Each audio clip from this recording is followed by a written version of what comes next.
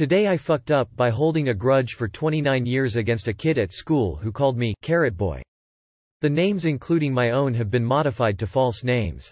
About 29 years ago I was in the 3rd grade. I took one of the carrot packs out of my lunchbox, the kind that came with a little cup of ranch dressing.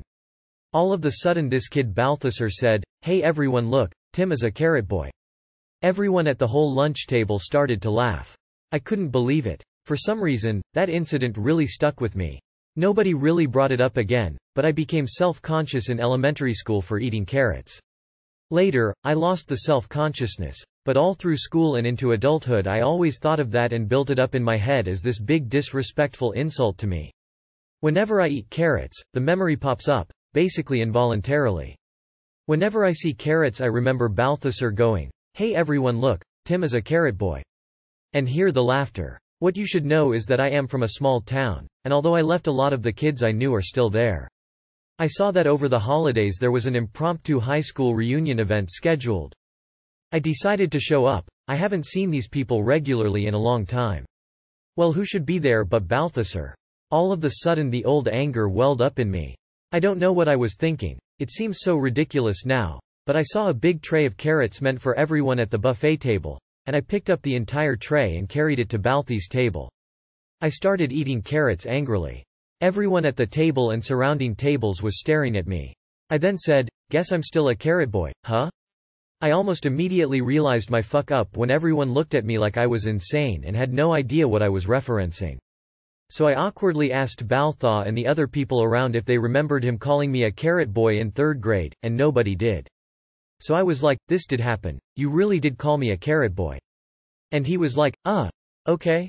Sorry man?" Somebody next to me put their hand on my arm and whispered to me, "Are you okay?" As if I was having a mental breakdown or something. I was so embarrassed that I just got up and left. Multiple people have texted me asking me if I am alright, and why did I do that, and did I really hold a grudge for some innocuous, silly remark that a 3rd grader made almost 30 years ago? When it was put to me like that, I realized maybe I was the one being weird. Balthasar wasn't like a bully or something. Aside from that one insult he never did anything else to me, and in high school was kind of known as being a do-gooder. I had built it up as this major incident but nobody else even remembered it. I was horrified to find that several people from the reunion unfriended me on Facebook, and I saw photos of the event and somebody had tagged me in the background as Carrot Boy, and none other than Balthasar responded to the post asking the poster to remove the tag, even though several other people had replied with laugh emojis. Now I feel like I have made a huge fool of myself and can never show myself in this town again. Well, maybe that's okay. I don't like the town anyways. But I am so embarrassed I can hardly sleep, and it has been a few weeks since the incident. Oh God. Too long did not read. In 3rd grade this kid called me Carrot Boy, and I have had a grudge about it ever since, and I made a fool of myself at a reunion. And then he realized, he was no longer a carrot boy. Wipes tear, but a carrot man. The best part is the one who called you Carrot Boy ended up being the one to have your back. It's too good, like a sitcom. Costanza level stuff. Goes to party. Eats all the carrots. Calls himself Carrot Boy. Refuses to elaborate. Leaves. I then said, "Guess I'm still a carrot boy, huh? Lol, classic Carrot Boy." This sounds like an unfilmed episode of Seinfeld. I can absolutely picture George aggressively eating carrots and screaming, "Guess I'm still a carrot boy, huh?" Today I fucked up by flashing my boyfriend's mom. Unfortunately this did not happen today, but I feel like other than that it's the perfect place to tell this story because I cannot. Slay. Okay, so this was during summer 2022. Me and my boyfriend had been together for a few months at this point. You can imagine, super duper in love. All the cute playful giggles and googly eyes you can imagine. Fun, right? Wrong. Now I don't know about you, but I have never had or met anyone with a doorbell camera. Of course I know people had them because of funny videos on the internet recorded via Ring doorbell camera. But for some reason I didn't think people actually had them. Didn't even cross my mind. My mom is a sweet and sunny Mediterranean lady who cannot stand the English weather, so she's always in her element when summer comes around. So we usually just sunbathe in the backyard together drinking beachy cocktails she makes like sangrias and margaritas. This is relevant because it would have been just noon and I'm already steaming. At this point in our relationship both me and my boyfriend still lived at home, but we would see each other every day. One night we'd spend at my house, the other at his house, so we both got to still see our parents and spend time with each other's family.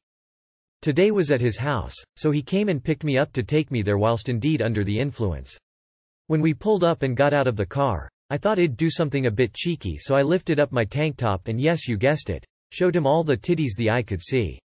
To this day we still do things like that, and usually it wouldn't be a problem, but instead of him reacting how he normally would, he told me to put my shirt back down and pointed at the doorbell camera mounted on his parents' front door. Yikes. His mom saw the footage, she deleted it before my boyfriend's dad could see it too. I never heard a word of it from her, but my boyfriend suffered an awkward conversation about it while I wasn't there. His dad still doesn't know, thankfully, LMAO. Anyways, me and him are engaged now, and I think it's safe to say that his mom doesn't hate me, so yes, it was embarrassing, but I got the happy ending I wanted. TLR, my boyfriend's mom saw my boobs through the Ring doorbell camera. No, she doesn't hate me, but I am sure my boyfriend got an earful. Oops. But I got the happy ending I wanted. Well said, haha. I honestly read, flushing, not flashing, and was seriously expecting some beloved cremated remains to go down the pan. So I'm actually quite relieved. A little off topic, but what the fuck does slay mean? Especially at the beginning of a story where there's no context for it. For what it's worth, your boyfriend's dad likely got the notification too but didn't see it. No judgment, but y'all are engaged after less than a year? I am definitely not that type of person rolling on the floor laughing. The way you say, summer 2022, instead of 7 months ago, tears of joy threw me off lol. You were already sleeping over at each other's homes. I suspect the conversation was a lot more awkward for your boyfriend than it was his mom. Today I fucked up by letting my daughter's friend break a toy. My 10-year-old daughter had another 10-year-old friend over. They both like the game, Five Nights at Freddy's, and talk about it constantly. At some point the girls emerge from my daughter's room holding a bear. I can tell it has a talk box in it because of the way it is being held. They both start heading outside saying, "We are going to beat up this creepy bear." I stopped them and asked them to clarify if that was really going to be okay. The friend said that it was creepy and she didn't like it anymore. Good enough for me. Have fun. I call as they disappear or the front door. At one point, I looked out and they were trying to ramp a scooter across it. They were throwing it back and forth. It looked like they had fun. Of course it broke and I told them to throw it away if they were done with it. They had a lot of fun and then the friend went home. I'm feeling good about how it went and hoping that my daughter and her remain good friends. I'm recently divorced and this was the first visit for her in my new home. I got a text from the mom laying into me just now. That was an original 1985 Teddy Ruxpin worth a couple hundred on eBay. She's asking me to help pay for a new one. I went from feeling good about the visit to feeling terrible in about 0.4 seconds. The icing was that the mom vowed to not let the friend back at my house ever again. Too long did not read. I let my daughter's friend bring her Teddy Ruxpin over and ruin it in front of me. Now her mom is pissed and wants me to pay for a new one. ETA. I am seeing now that these things were not as expensive as the mom suggested they were. Which is relieving. Also, yes, it was the friend's toy, she had brought it over. Update. The mother wasn't going for anything out of box. She cited bedbugs and smoking. Whatever. There's one in box she wants to buy for $112. I agreed to half of it. And apparently the other half will come out of the girl's Christmas money, crying. It was a gift from an aunt and has some value in that way for some reasons that I'm not clear on. You all have been kind suggesting it's the mother's foo, but after a lot of thinking it's still mine. Every 10-year-old is going to have a different maturity level and responsibility. To be concise, I fucked up by assuming she knew the valuation of her own toy, which I can't assume. One thing that made it hard was that my ex-wife has already vouched for me to this mom who was hesitant to send her child to my house to begin with. It was a test I did poorly on. Oh well, live and learn. The important part is learn so living will continue to get better. Tell the fucking idiot mom not to let her 10-year-old out of the house with an expensive collector's item. This is not on you. It's on the friend for one, wanting to break her own toy, and two, lying about it to her mom. When I was 5 or 7 years old, I was the girl who wrongly accused my neighbor of cutting the bunnies off my baby mobile, so I could play with them, but for some reason I told my mom it was my neighbor. I'm guessing the girl has such a wonderful mom, as evidenced by the message she so graciously sent you, and she was afraid to fess up and decided to blame it on you. Dude, just look up 1985 Teddy Ruxpin on eBay and look at sold listings in the past year. It's hardly worth the box it came in. Today I fucked up by not noticing my vibrator turned on by itself. I, 18F, have a really small, really shitty, really loud vibrator.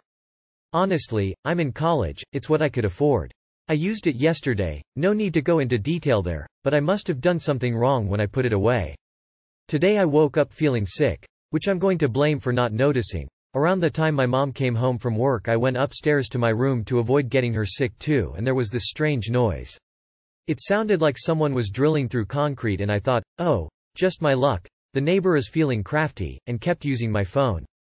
A couple minutes later my mom comes in asking what the hell is that noise, which is when I realize it's coming from inside my room. My first thought was, holy shit, the outlet is on fire again, I'm sick, so I jump out of my bed and start looking for sparks. Meanwhile, my mom has located the source of the noise as my wood dresser where I keep my vibe and asks, hopefully innocently but realistically I know she could tell, why is this vibrating? I swear my stomach left my body, I stuck my hand in there and sure enough the damn thing was going by itself. I reach in blindly to try and turn it off without taking it out of the drawer because my mom is still standing right behind me with a weirded out look on her face. I manage to stop it, unconvincingly say something along the lines of, wow that was weird haha, and try to usher her out of my room. When she's almost gone, it turns on again. I jump back and reach in again to pry the damn batteries off and this time successfully kick her out. I'm mortified, it was very obvious what it was. I hope she doesn't think we need to have a conversation about it. She's never been the snooping type but I think I'm gonna move it anyway just to be safe. And #X200B. Too long did not read.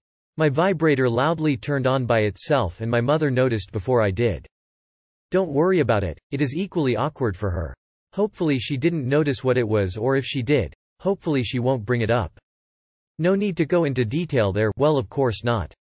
It's a back massager. For your sore back, of course. Obviously. Your mom probably has a better one. Don't worry. Your mom is probably dying laughing in the other room. Oh, just my luck, the neighbor is feeling crafty, is your vibrator powered perhaps by a diesel engine? Could be worse. My college girlfriend's mom snooped through her stuff while she was away and found our duffel bag full of sex toys and then pulled her aside and questioned her about if she was going to sex parties at college, completely ignoring the fact that she had a boyfriend at home and that she found the duffel bag at her house while she was away. My girlfriend was mortified. I found this hilarious.